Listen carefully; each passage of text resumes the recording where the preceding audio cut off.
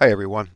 What I want to do today is I want to talk about the microphone gain and using compression on the Xiegu G90. Uh, the compression feature is not adjustable. It's either on or off. And the way the manual states it is that the compressor will allow you to, I guess the best way to put it, reach the maximum potential of your power output. Yeah, okay. Well, I'm not sure I can really demonstrate that exactly because, after all, it's the receiver who can tell me whether or not they like the audio. I can't hear the audio, right? Anyway, what we need to do to adjust the microphone output to get the best power usage or output of this radio is this. On the function button, press the function button once. We press the power button once. And you'll see that the microphone gain is set to 12. We can change that simply by dialing this knob here. As usual, the main knob, does everything knob. It goes to 20, it goes down to 0. I've been told that 12 is a good place to start, so we'll go to 12. Now, if we press the power button again, we can make sure that the input to the radio comes from the microphone and not from the line input of a radio. A computer. So it's set to mic. If you want to change that again, the universal do-all guy right here, go back to mic. That's it. Press func and hit that once and it goes back to the normal display of the filter width.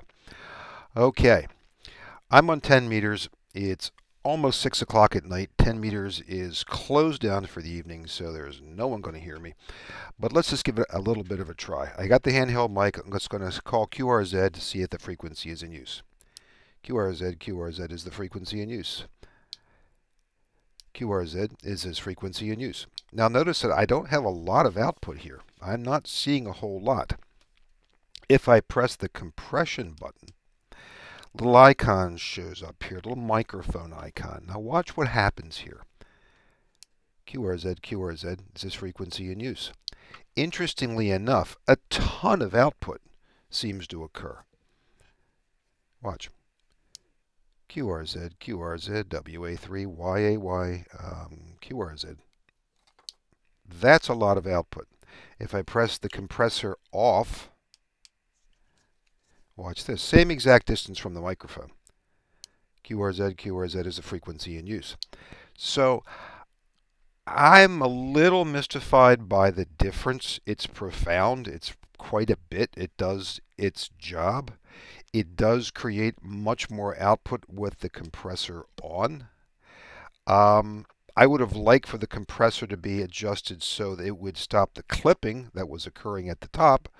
I might actually turn the mic gain down now. So we'll go to function, go to PAL, mic gain 12. Let's take it down to 10 just to see what happens. Turn that off. Still got 20 watts. That's effectively what it can do. All right, let's try this again. Compressor is off. QRZ is the frequency in use. There's a lot more up and down. I mean, there's a lot more lows, a lot more highs, a lot more peaks.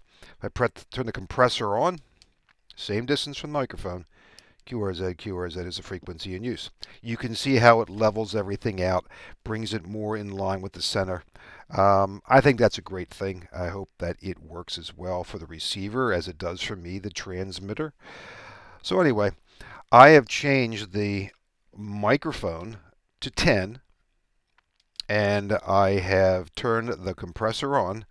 And tomorrow, when 10 meters is open, hopefully, I'll give it a shot and see how I do. I'll call CQ on 28400 a couple times in the afternoon, see if I can scare somebody up, and see if we can do some audio checks.